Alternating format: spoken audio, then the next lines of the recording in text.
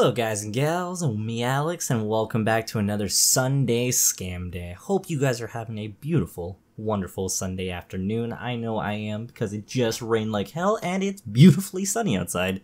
Welcome to Florida, am I right? But ladies and gentlemen, today's scam is going to be a little bit more serious than the one that we did look at last week. Last week's video was a little bit, easing us into the to understanding how some scams come in different, ways and forms, especially with emails. But today, ladies and gentlemen, we're going to be looking at a scam that comes on your text messages. Now, I'm going to take you guys into the other room over there. No specific reason, is because I did a recording inside there. A little change of scenery, but with that being said, let's go right into that and let's get down to what dirty little scams we have in store for us. And now we're in the other room. Ladies and gentlemen, I need to put a quick little disclaimer for you guys, just so we can understand things a little bit more simplistically. Something doesn't necessarily put you in fear. The reason why I need to make this disclaimer is we want you to be safe. Obviously, we don't want you getting yourselves hurt. We don't want you getting involved in anything too serious. Scams, like I said, they're there to scam people out of their money. They're there to screw people over at the end of the day. So the next person can make a quick buck off of you. This circumstance, please, I beg of you, do not be fearful of it. Yes, there are allegations to where it should be taken kind of seriously of how to deal with it. That's the how to deal with it stage of this video. We will get to that in a minute. But regardlessly, do not be afraid.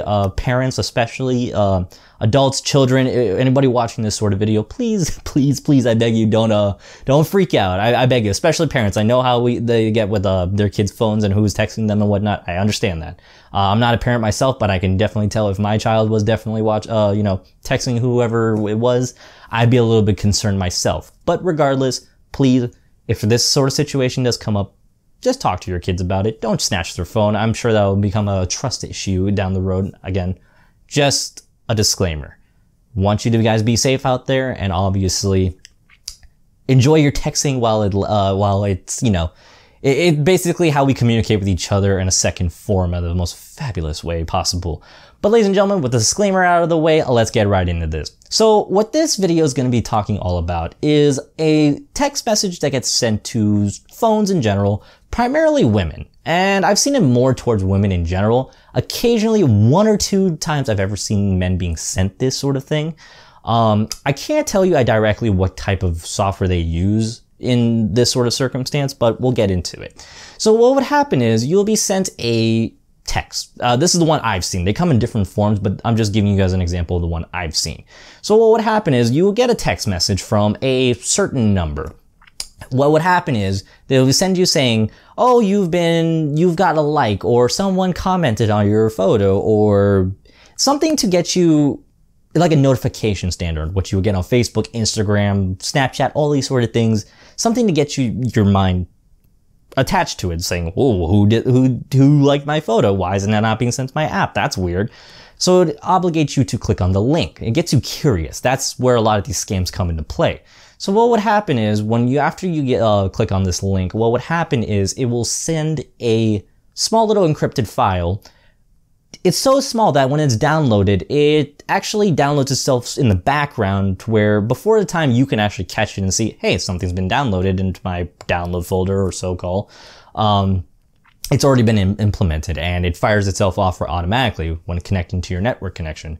So let's backtrack a little bit. So going back to the text message, when it gives you that notification saying somebody wants to contact you or so, well, what happened is it usually will give you two links. Now, the two links being one is for Android and one is for Apple products. Primarily, that's where most of these phones are these days. Now, I don't know anybody that uses a Microsoft phone anymore, but hey, if you do, leave a comment down below. Aside from all of that, so now fast forwarding up to where we are at this current stage, after what has been downloaded, the software essentially pings off as a locationer. Now, what that locationer does, it works as a GPS tracker. You know how when you use your GPS, it knows where your location is and to where your destination will be? Well, in this circumstance, yes, that's kind of like what it will do, but it's pinging off your location where your phone is. Essentially, all our phones work on that same sort of network. When it comes down to, finding certain people or, trying to locate somebody, half the time you can do that just locating them through a phone. I know the FBI uses that a lot, Tactic a lot, NSA, a lot of, higher ups in the government do that sort of stuff. But regardless, we're going to get into what happens. So what would happen is it would ping off your phone, and the user, whoever sent it, usually has a track phone. It's one of those junker type of phones that cost no more than like $20-something, depending on your area. They can be easily thrown away. But when they have the location on where that phone is, now, again, this is where the disclaimer comes into play. This comes into the human trafficking. Where I live, this issue has been going on it's been going on and off, but recently it's had a major uprise, and it's getting a little too intensive now these days, where essentially when you click on these links, people will go to the user's house, kidnap them, sell them off to human trafficking. Now, understandably, I know we joke a lot on this channel, primarily it's about gaming and all that sort of stuff. This sort of thing is not a joking matter. Human trafficking is a serious obligation that's been going on for years now, and especially it's like almost 17,000 people are kidnapped almost a year or in human trafficking. It's a serious matter. For those that don't know what human trafficking is, essentially it's like a slave trade essentially for or the black market, where they'll kidnap people, ladies primarily, even men, don't get us wrong there, but what happened, they'll sell them on the market for different reasons, for primarily sex slaves, for what is it? I forgot what it's not human trafficking. It's for labor, all those sort of things, essentially using selling people as a slave. Now, with all that out of the way, that's essentially how those scams would work. Now, how to deal with the certain circumstance? Well, it's quite simple. Don't respond back to those messages. You can simply just delete them. The user can only send certain things to a number without having it responded to. Again, for those that want to troll these sort of circumstances, there are ways to go about it. You can make junker phones. You can make a response to the phone on a tablet or so. Something that doesn't trace back to your network preference or to your actual phone number. Those sort of things, one way or the other, you're going to have to turn that phone back on one way or the other. You can wipe it all out clean, which usually will help. That is also your second alternative, to wipe out your phone completely clean. But then again, you do sacrifice the circumstance of that software still being active. Just like all apps, they all need to run off a network system. Especially when you download, let's say, when you were playing Bejeweled, they need to run off your network because they need to know essentially your time and place, the microtransactions, all that sort of stuff in order for it to run more smoothly. And that's understandable. They have permissions from the actual, from the store, essentially like the Play Store or the App Store. Regardlessly, it has to go through certain allegations in order to be put on there, and it's trustable. That's understandable. We'll actually be taking a look at those kind of scams later down the road, but as of now, ladies and gentlemen, essentially, be mindful when you click on these things. Like I said, there are other ones that how this works in the human trafficking system, but this is something that's been going on in my area specifically. Now, it comes in different forms and factors, like I've said before in the past. What would happen is, with these sort of things, it would be able to, like if those text messages, for instance, they will start sending you more ads. A lot of those times that's very, very minimal. I've seen when you respond back to those kind of scams, like say stop or so, they will constantly keep sending you advertisements, and it comes down to being like malwares. It's trying to get a clickbaity kind of deal, and it's just trying to get you to, give up some sort of information. And believe it or not, your phone does play a massive role of how your privacy identification system works. Yes, your numbers all trace back to, a certain user, and, not everyone has the same specific number. I get spam callers all the time, and that's understandable.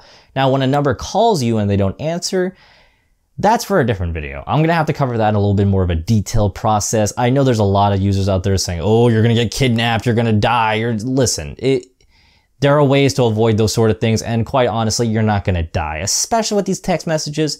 Just be mindful of what's being sent to you. Don't think it's going to be like, if I click on it, someone's going to come and kidnap me and rape me and kill me. That's not how this works. The reason I'm telling you it's because it's something that's been happening in the news recently.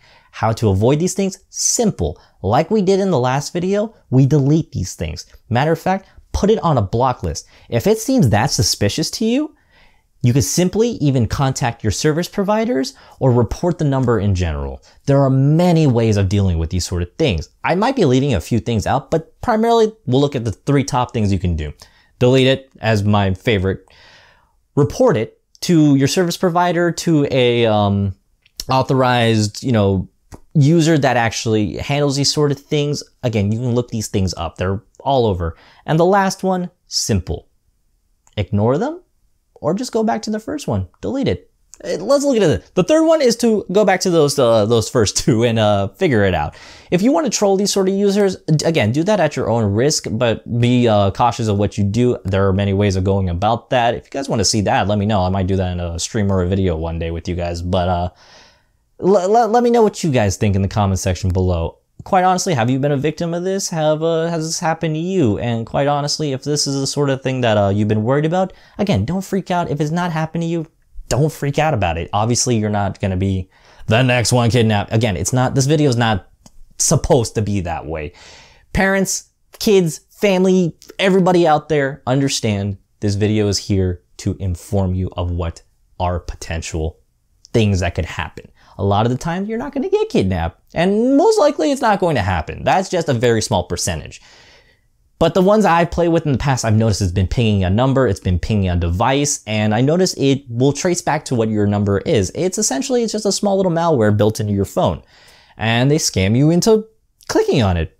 Just like everything else on the internet, everything has a price to pay, and quite honestly, you just need to be more mindful of what you click on. I know I've been repeating that like 20 times by now, but ladies and gentlemen, I think that's gonna wrap it up for this video today. If you like what you saw, please like, comment, and subscribe. Dislike it if you dislike it. If this was informative to you, please leave a like. Let me know what you guys think in the comment below. What other scams would you guys want to see? This one was just a little bit too close to home, literally too fucking close to home, where it's kind of sickening, and at the same, no, it is sickening, and quite honestly, I don't want any of you becoming a victim at the end of the day. Love you all out there, and I hope you guys enjoyed what you saw. This is me, Alex, and I'm gonna see you guys in the next week's scam video. Have a wonderful day.